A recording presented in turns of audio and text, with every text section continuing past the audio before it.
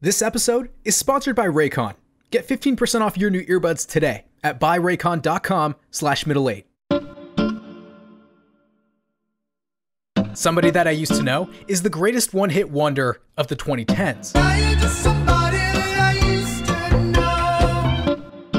8 years ago, the single sat on the throne of the Billboard Hot 100 for 8 straight weeks, eventually reaching #1 in 18 countries around the world. It became the first song to sell more than 5 million copies in the first half of a year, certifying the single platinum countless times over, and at least 12 major markets. 3 ARIA Awards, 2 Grammys, and 1 billion views and counting on YouTube.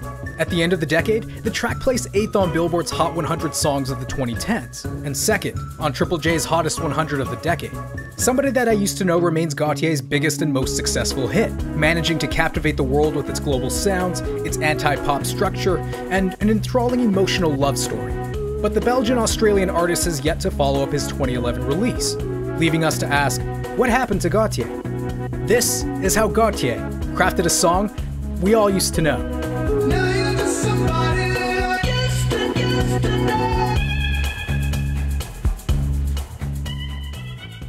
The danger with having a massive hit is that the song has the chance to transcend your whole identity. From an outsider's perspective, it might have seemed as if Gotye arrived out of nowhere, but by Somebody That I Used to Know's release, he had already received national acclaim for his previous 2 album releases.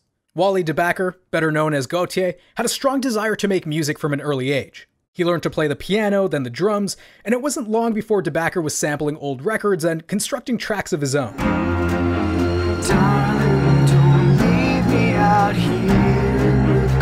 When De Backer met Chris Schroeder in 2002, they formed the rock band The Basics, a group he's continued to tour and record alongside his solo project. De Backer managed to finally put together a collection of tracks for his 2003 solo debut, Boredface.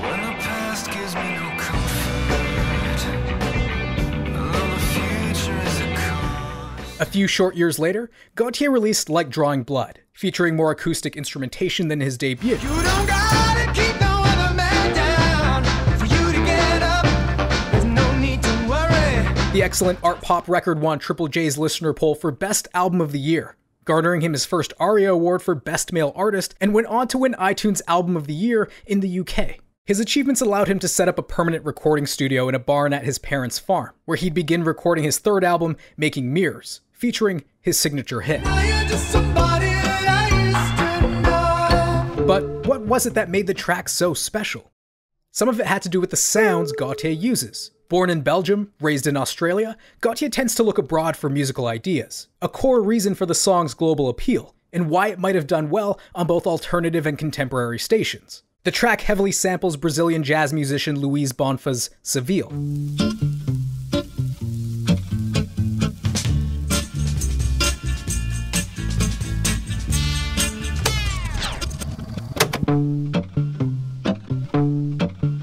Giving it a very Latin-inspired loop from just 2 repeated notes. The drums are another beast of their own. Primal in nature, they feature Afro-Cuban bongos and South American tango influences.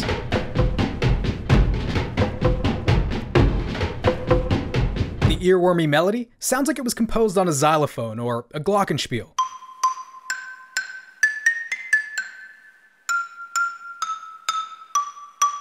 And sounds fairly reminiscent of the nursery rhymes from our childhoods.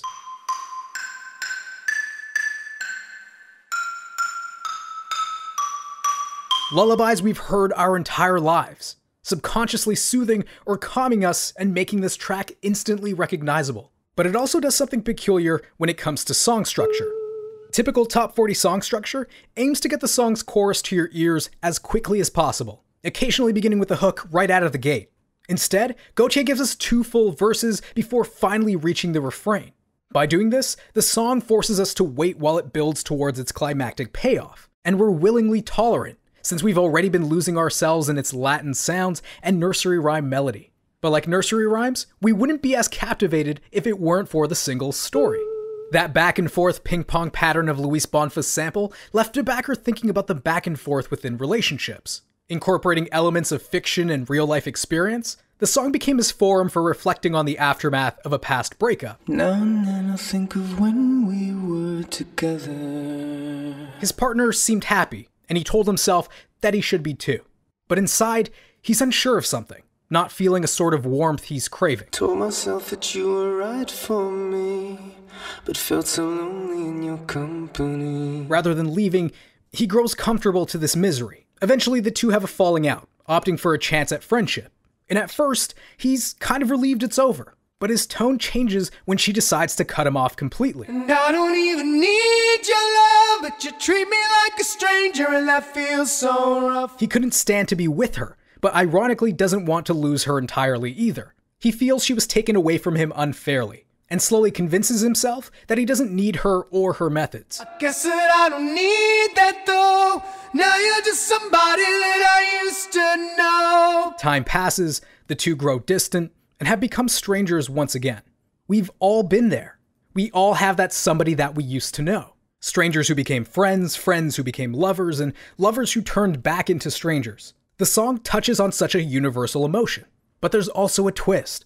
Gotye had gotten this far in writing the track, but felt it was missing something. That's when the idea to introduce another perspective emerged. He wanted the song to be a duet, but structured like a dialogue, offering the somebody he used to know a chance to counter his argument. It was just a matter of who would be the right female vocalist to complete the tune. Finding someone he thought would bring the track to life became a heartbreaking process in itself. He had a high-profile Australian artist cancel on him at the last minute. He had his girlfriend Tash Parker make an attempt, but they felt her vocals didn't work for the tune.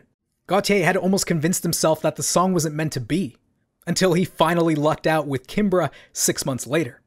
The New Zealander struck the right balance between the fragile and direct emotion needed for the track. Now and then I think of all the times you screwed me over. Her voice contradicts the narrative laid out by Gotye up to that point, making him appear as an unreliable narrator. But in me believing it was always something that I'd done. His inner turmoil during their relationship affected her more than we were led to believe. Their breakup left her realizing she didn't need that sort of treatment either. She concludes her rebuttal by throwing his own words back at him. Said that you could let it go, and I wouldn't catch you hung up on somebody that you used to know. Leading us to believe that this isn't the first time he's been hung up on someone he used to love. Maybe his refusal to move on from a past relationship ruined this new one. Either way, they've both come to the end of their time together, and are just wrestling with their unresolved feelings. Neither side is really in the wrong. And that conversational aspect is my favorite part, because everyone picks a side and hears the track in their own way. It becomes our song because we develop such a deep and direct connection with it. That's the beauty of art.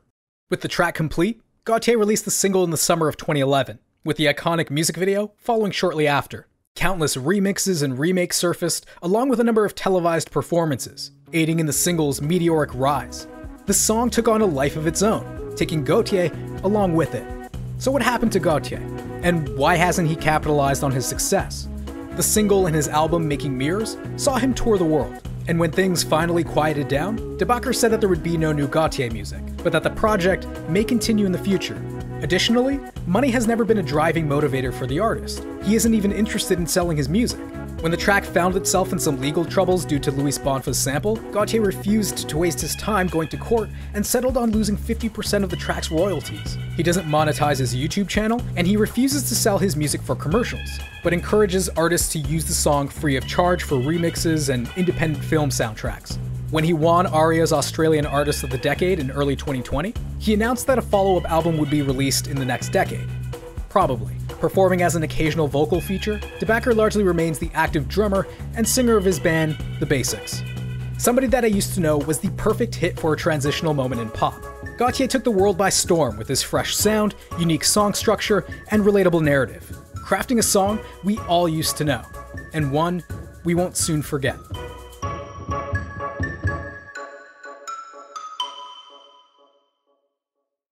Gotye's song isn't the only thing we used to know.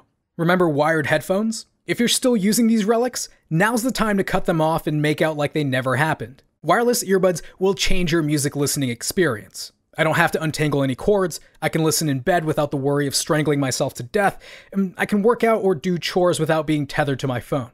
At about half the price of other premium wireless earbuds, Raycon's everyday E25s are the ideal upgrade. Seamless Bluetooth pairing, a noise-isolating fit that stays in your ears, 6 hours of playtime, a charging case that fits in the little pocket of your jeans, a variety of colorways to choose from, IPX4 water resistant, but most importantly, great sound. Don't get caught up on some wires that you used to know. Click the link in the description and get 15% off your order today. It's a great deal, but it also shows Raycon that I sent you over, which is a huge help to my channel.